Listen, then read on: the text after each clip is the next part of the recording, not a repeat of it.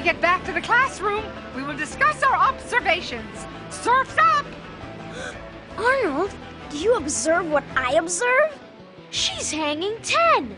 There really is more to Ms. Frizzle than meets the eye.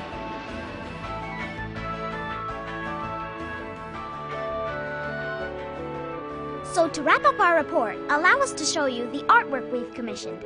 An original Tim. Here we have our recent experience. The ocean food chain. It works like this. Scum, or phytoplankton, are eaten by zooplankton, which are eaten by small fish like anchovies, which are eaten by big fish like tuna.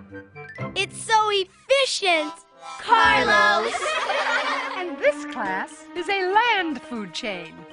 Yeah, a mouse eats grass seed. A snake eats the mouse, and the hawk eats the snake. The hawk is at the top of this food chain. What's at the bottom?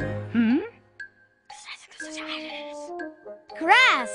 So, what's at the bottom of the ocean food chain? Well, I think phytoplankton. And what do phytoplankton and grass have in common? You step on them both. Arnold! They're both plants. Hey, wait a minute.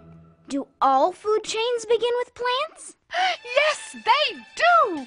Each and every one of them!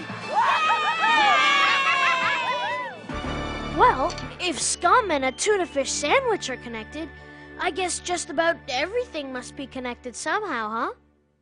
Hey, where's my shoe?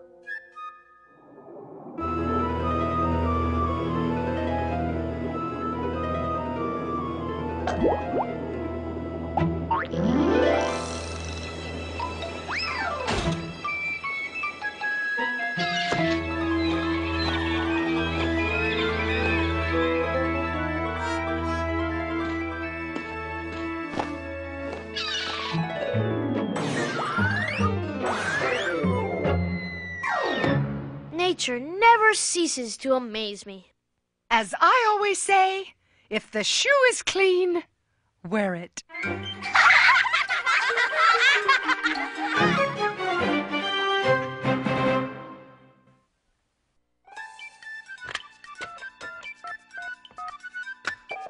Is this the magic school bus? Is this the magic school bus? Magic school bus? Magic school bus? You mean magic school bus? Magic school bus? Magic school bus? Magic school bus? I want the magic school bus!